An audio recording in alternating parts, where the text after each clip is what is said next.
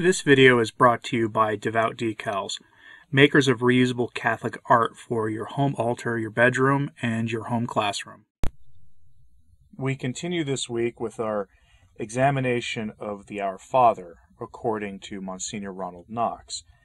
If you're not familiar with Msgr Knox, he was a Catholic priest in the early 20th century. In our time, most well remembered, I think, for his Knox translation of the Bible, which is a little easier to read version of sacred scripture compared to the translation of the Douay-Rheims, which is usually the go-to for traditional Catholics. But the Knox, I find, is, for typical normal Bible study, is a fine translation, and I think you can get it from Baronius Press. It's one that I like.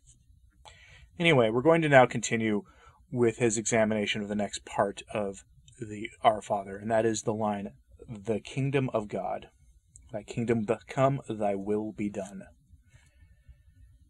What do we mean when we say to God, "Thy kingdom come"? Make some attempt to put yourselves back in the mind of our Lord's own contemporaries, and you will see that the words bear a very obvious sense. Only that sense belongs to a world picture which is not ours, which is not to be reconciled with ours. At the time when our Lord came, his ethnic brethren hopes were running high. Not all of them by any means, but a respectable number of them were waiting, so the phrase went, for the consolation of Israel. Many of the prophets had spoken of a Messiah who was to come, and the prophet Daniel, more definite than the others, had given indications by which the date of that coming might be identified. Those indications pointed to what we call the first century. The Messiah was to overcome the enemies of Israel, who had so long kept those people in subjection, and was set up a kingdom of peace and righteousness in which the religion of Israel would come to its own. Was it to be an earthly or a heavenly kingdom? Opinion was perhaps divided, but it is probable that most of our Lord's contemporaries thought of it as a kingdom set up on earth, with the people of that group as a dominating world power. Then St. John the Baptist appeared and told his fellow countrymen that the kingdom of heaven was at hand, urged them to repent, and to purify themselves by baptism, so that they might be worthy to enter into it. A great number of them had welcomed his message, and had undergone this ceremony of initiation. Tell such people to pray that God's kingdom might come, and it is not difficult to see what picture would be in their minds. They would pray for a national deliverance, accompanied by a national regeneration. Who would be slow at any time in the world's history to pray for such an event? Men with the outlook of which we have been speaking would accept it as the most natural wish in the world. As we know, a great deal of our Lord's teaching, and especially of that part of which was conveyed by parables, aimed at correcting this false picture. But so far as most of his followers were concerned, it seems to have been a lesson slowly learnt.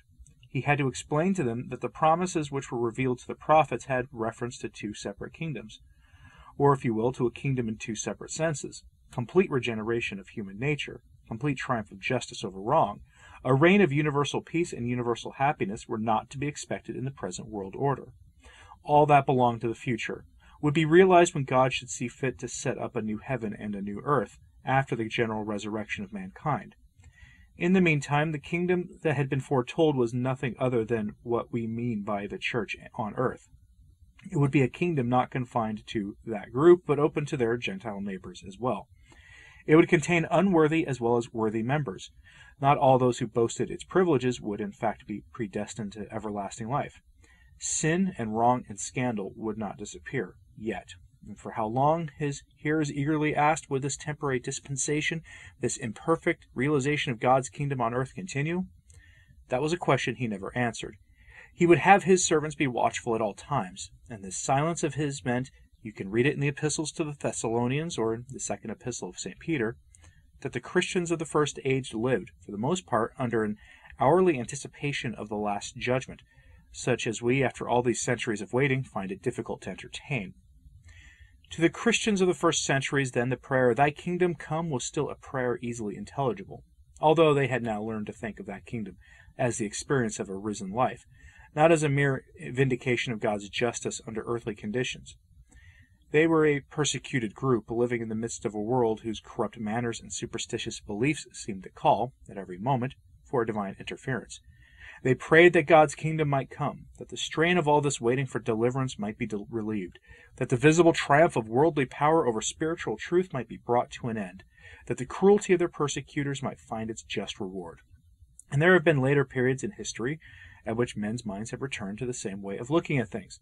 The time of the barbarian invasions, for example, or the time of the Great Schism in the later Middle Ages, when it seemed as if the Church had failed. There had been dark periods when nothing seemed to go right, where misery and crime and degeneracy seemed to go from bad to worse, so that no human solution remained for the world's difficulties. And at such times it was felt that God could not be long in coming now. The existing world order stood self-condemned, ripe for the charnel house. New heavens and a new earth were all that a disillusioned humanity could any longer hope for. Let God's kingdom come, it was the only alternative to the devil's. But more generally, since the Christian religion first triumphed with Constantine, religion's thought had been occupied with the growth of God's kingdom on earth. Fresh doors of opportunity continued to open before the Church. Fresh conquests remained to be consolidated.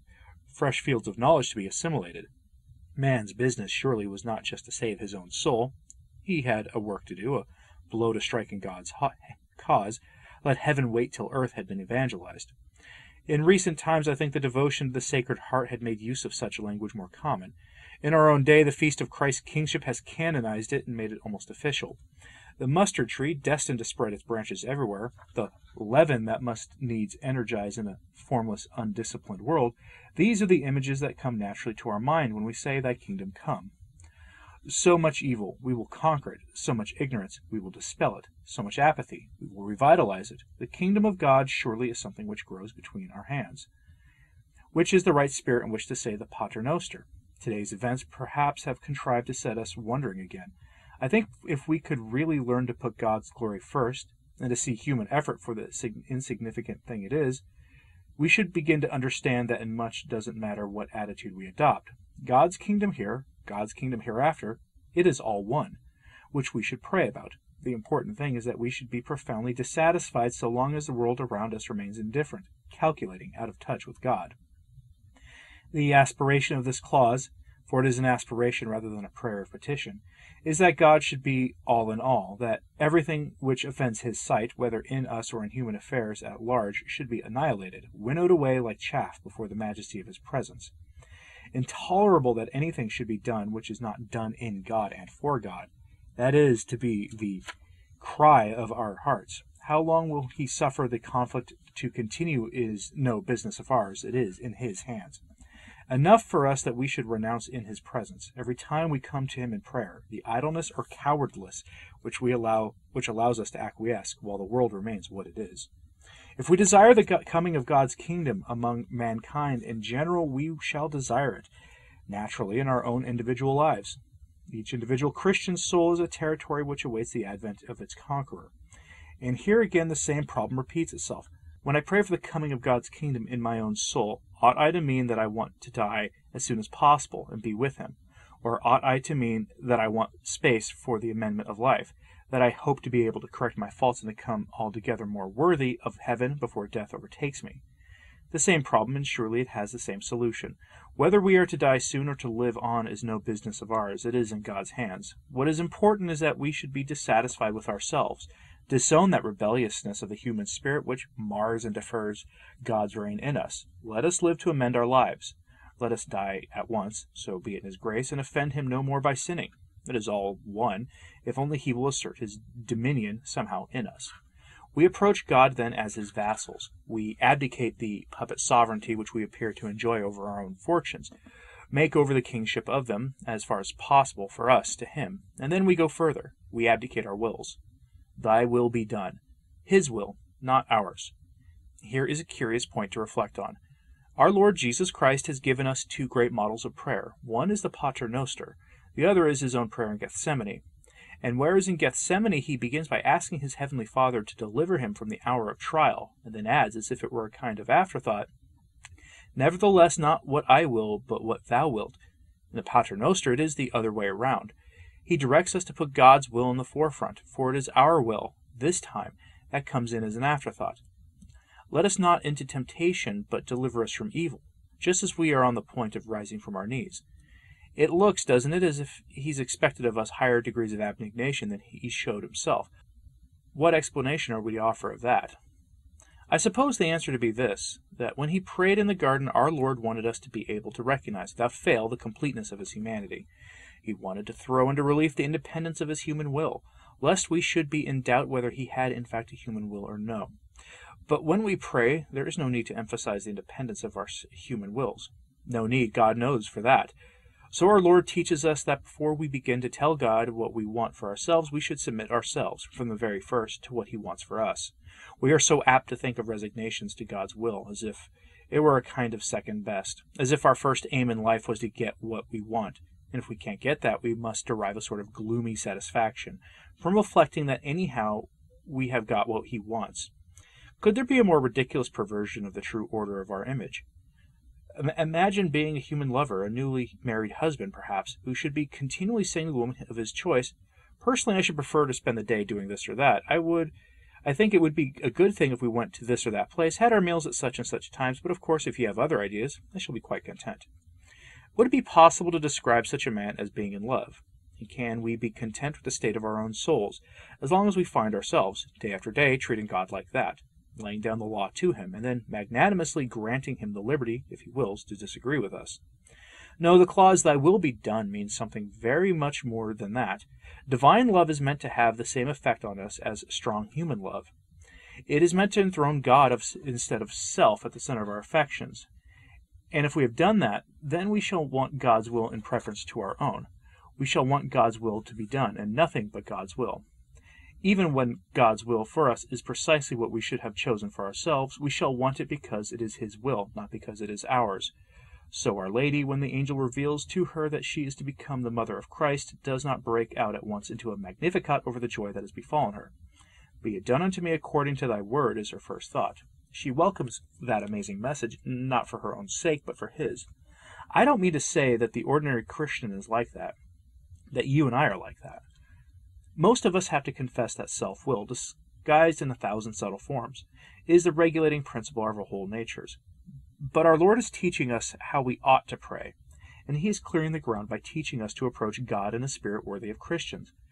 We only achieve our business as Christians in proportion as God becomes in us that continual center of reference which itself wants to be. "Thy will be done on earth as it is in heaven." Does that mean that God's will be done on earth only if we pray for it, whereas it will be done in heaven whether we want it or not? I suppose most of us in our childish efforts to construct the meaning of the Pater Noster have had some imagination as that, but the truth is, God's will is always done, whether in heaven or on earth. What need was there, then, for the added clause? I think our Lord put it in because he wanted us to see heaven as a diagram, the figure of the blackboard, as it were, which shows us God's will working manifestly, unmistakably, whereas on earth it works secretly, under conditions of mystery, so that we need faith to discern it. A bomb falls from the sky, and some hundreds of human lives, a chance collection of human lives, are lost. It all seems cruel to us and casual, a mass production of calamity. We cannot look behind the scenes and find out for ourselves how it was appropriate, how it worked out in God's scheme, that those particular lives should be brought to an end just then. So it is with the outward circumstances which affect our own fortunes. We cannot lay a finger on the pulse of our own destiny, and decide for ourselves how riches or poverty, health or disease, fitted in with the pattern that was chosen for our lives. Our faith tells us that it is so. No sparrow falls to the ground without our Heavenly Father, and we are of more value than many sparrows. We cannot see, must not expect to see, the working of Providence. Our contemplation must be set on the heavenly things. There we shall find God's will mirrored in a calm surface, not disturbed and distorted by the accidents of mortality. God's will is being done. Who can doubt it? In heaven, and if we learn to see earth as a small thing in comparison with heaven, we shall find no difficulty in believing that God's will is being done here, too. There is a further reason why it is difficult for us to see God's will being done on earth. On earth, the action of human wills that rebel against his laws or mistake his purpose appear to thwart his will, to put the machinery of his providence out of gear. Once more we know by faith that it is not so. The action of human wills, even of sinful human wills, does but in fact subserve his ends. He uses the treachery of Judas as the lever of a world's redemption, and all the horrors we have lived through during the last 3 years are of the same sense, part of his will. If we use the lesson aright, good will come out of all the evil, gain out of the loss.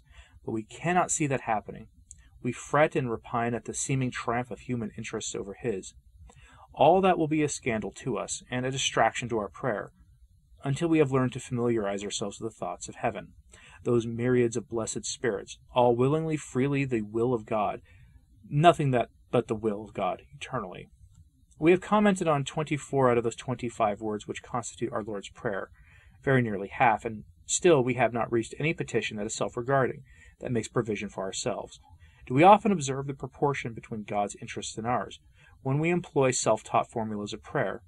But he has given us our model for all time. Let us not be in too great a hurry, when we pray, to introduce our needs, our ideas about what is best, to his divine consideration.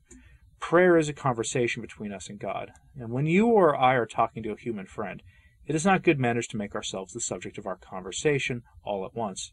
Politeness demands that we should ask after our friend's health, ask what news he or she has had about husband or children, or whatever it may be, before we start complaining about our cold, before we start relating our news. And surely our Lord wants us to observe the same rule, when we are privileged to converse with Almighty God. His interests come first, the hallowing of his name, the coming of his kingdom, the doing of his will. Only then will we pass on to speak of what concerns us, infinitely privileged that he should allow us to speak about it at all.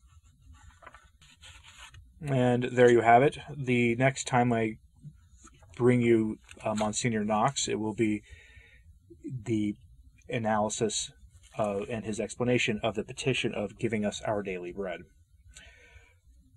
I think his words there are, of course, very wise, that we should focus everything really on the will of God. That is the entire point of that petition. And that how often do we make our prayers mostly about ourselves, proving that we are still children, spiritually speaking. Curious what you thought of this, though, so let me know in the comments, please. Like and subscribe if you haven't. It does help, as does sharing this on social media. That helps a lot, too. As always, pray for the church. I'm Anthony Stine. Ave Maria.